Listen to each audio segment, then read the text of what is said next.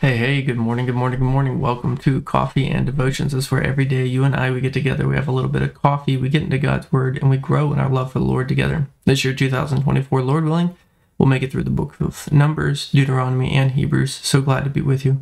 While we have some coffee, we'll pray, and we'll get into God's Word. Let's pray.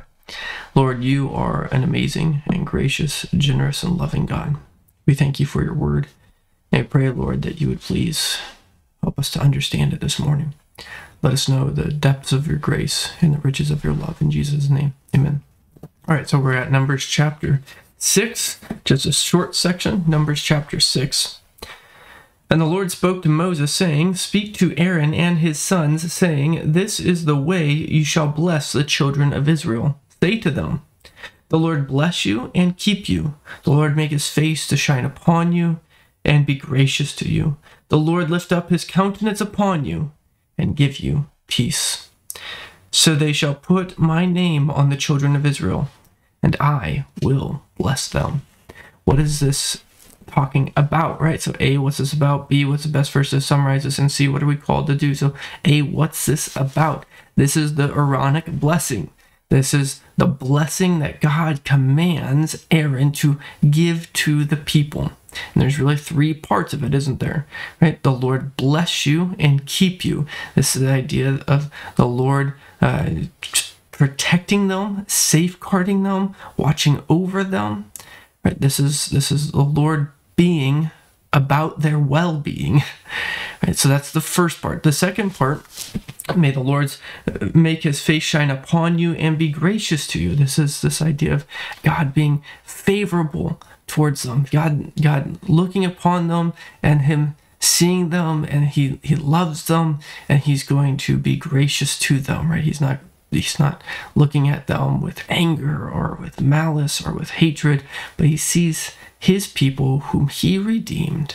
As the covenant king, he smiles upon his people.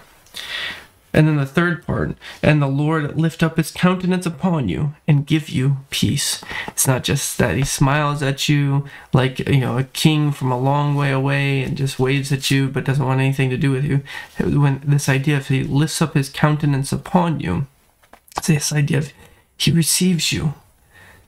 He doesn't just put up with you, but he gives you his approval. Why does the Lord give his approval and give peace? Because he gives his approval. Because he's redeemed. Because he's the king. Because they're the people who are coming to him through the mediation of Aaron's priesthood. They're coming to him in holiness, and he's glorified in it.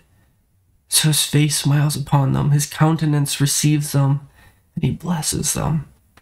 And in this is the part that's following this, verse 27. So they shall put my name on the children of Israel, and I will bless them. This idea that the Lord is going to take ownership of his people. He doesn't just kind of associate with us, but he puts his name upon his people.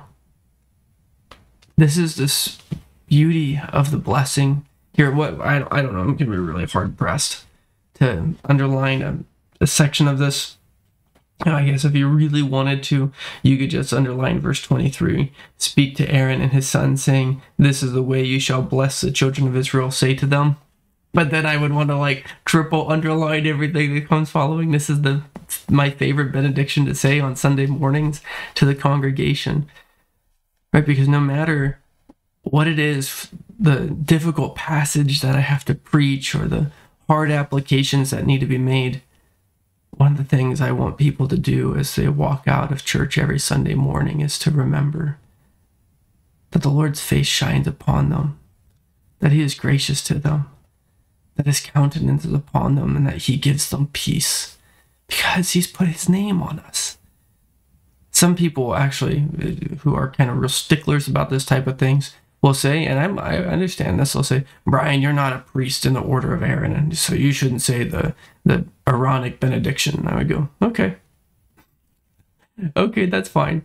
I think Aaron's priesthood was pointing to Jesus's.